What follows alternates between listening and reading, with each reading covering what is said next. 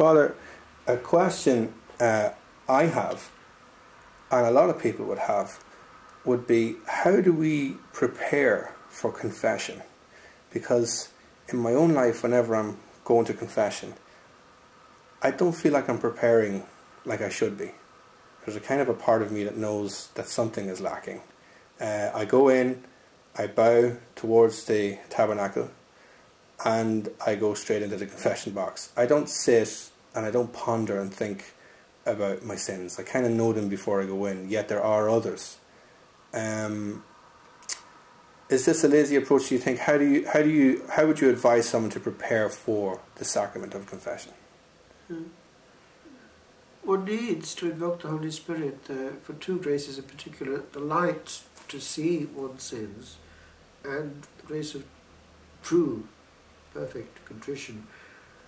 But one needs also a moment in which one genuinely not only says the formula, the Confiteor, I confess to Almighty God, that needs to be said, but one also has the time to look over, therefore think mentally what has to be confessed, and also to make the act of contrition before going in. Those elements, if they're not there, mean that one is going in almost as one goes into McDonald's. It's too quick. There are graces in the air, and they're big ones. One needs time to take them in, as with all the sacraments. One needs time to receive well, to absorb calmly, and also afterwards, that's a moment of grace.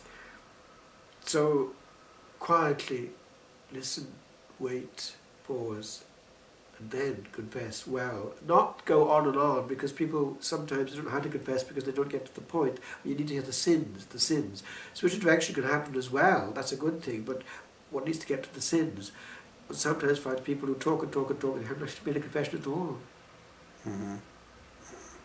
So what you're saying is, when we go in, is perhaps maybe think more about the 10 Commandments and get right to the point, like I've done A, B and C, rather than sort of develop a conversation around it for about 10 minutes before we actually say what it is we've done.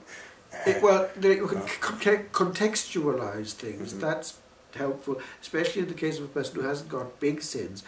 Devout persons who want spiritual guidance, therefore one explains the context. That's normal, yes, that's helpful. Kind of doctoring, kind of spiritual. An element of psychology also ends into it, like psychiatry almost sometimes. Yes, getting to know how a soul functions. If one knows the soul, it's helpful. That's true. But it's not the time to introduce too much banter or just gossip. I mean, things go off the track sometimes in confession. Mm.